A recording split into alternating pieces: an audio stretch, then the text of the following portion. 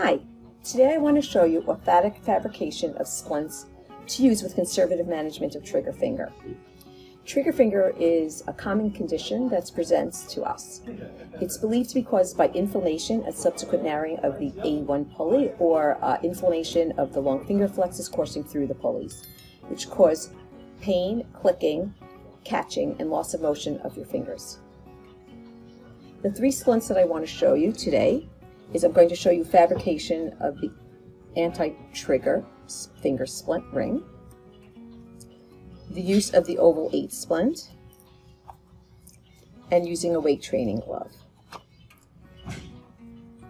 This is how we make the ring splint for anti-triggering.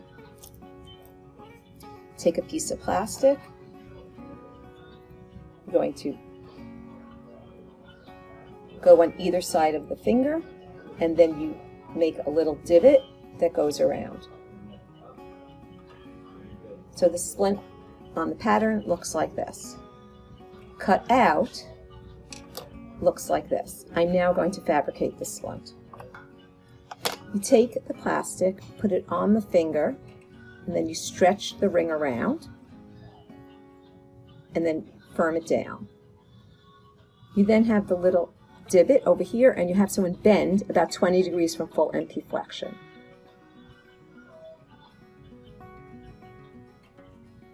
Once that's hardened, you take it off the finger. Take your piece of closed foam.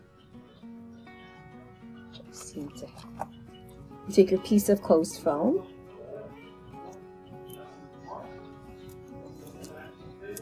and you put it on the bottom of the divot and bring it up for comfort. Then when the person wears the splint, they can almost make a full fist and extend so they can do their functional activities, but they will not trigger. The other idea for nightwear is to take the oval 8 splint and wear it upside down. So when you put it on upside down, it lets the DIP move and the MP move, but the PIP is held in one position, so you will not fully flex, and hence you don't trigger. Another idea is the weight training glove. The weight training glove is made so that there is padding in the area of the A1 pulley. So when you make a fist while wearing a weight training glove, you do not make a full fist. You lack again that 20 degrees approximately, and hence you do not trigger. Hope this helps.